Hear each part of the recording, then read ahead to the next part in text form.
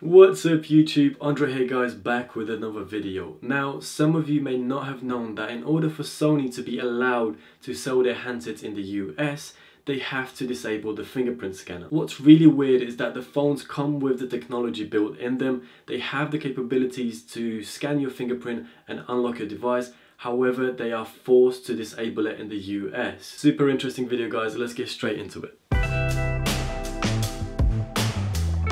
Now, Sony have not been allowed to bring a phone into the US with a functioning fingerprint scanner. So phones such as the XZ Premium, you are only able to unlock the device using a password, PIN or pattern. And this has been the case for many years. Sony have never really provided a clear answer to all this.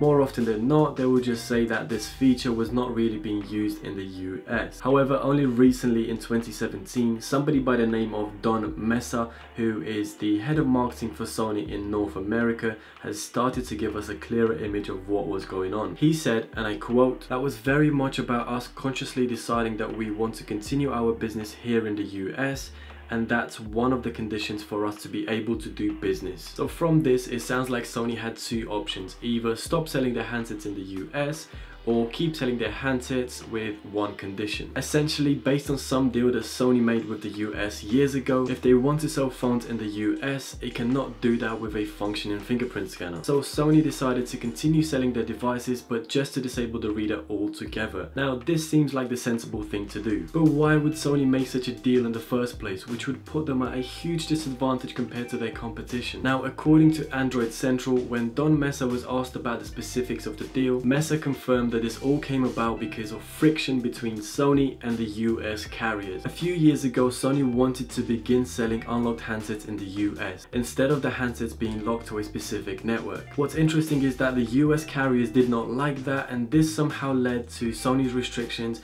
in selling to the US market. Now, the exact details of what happened and how Sony came to be in this position may never be revealed. However, there is a huge light at the end of the tunnel. The good news is that recently, Sony handsets have started to ship to the US with the fingerprint scanner enabled. And I mean enabled out of the box, without having to hack it or import it from outside of the US. The XA2, XA2 Ultra and L2 were the first phones to be shipped to the US with the fingerprint scanner enabled. Now, all these phones were released a few months ago, around January 2018. What's worth pointing out is that all three of these devices have the fingerprint scanner on the back and not embedded into the power button like previous Sony phone.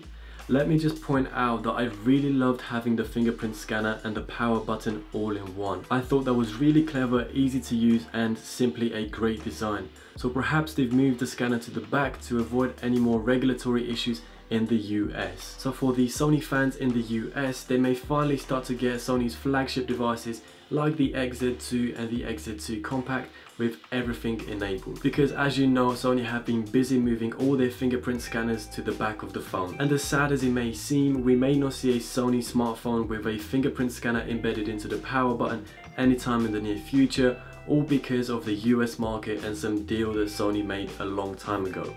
Amazing guys, so there you have it. This could be a huge reason why Sony's moving all the fingerprint scanners to the back of the phone. Now, I would really love to know what you guys think. And also, if you want to see more things like this, leave everything in the comments down below. Remember, if you guys enjoyed this video, hit that like button. If you really enjoyed this video, smash that subscribe button. I appreciate all your support. Thank you for watching and have a good day.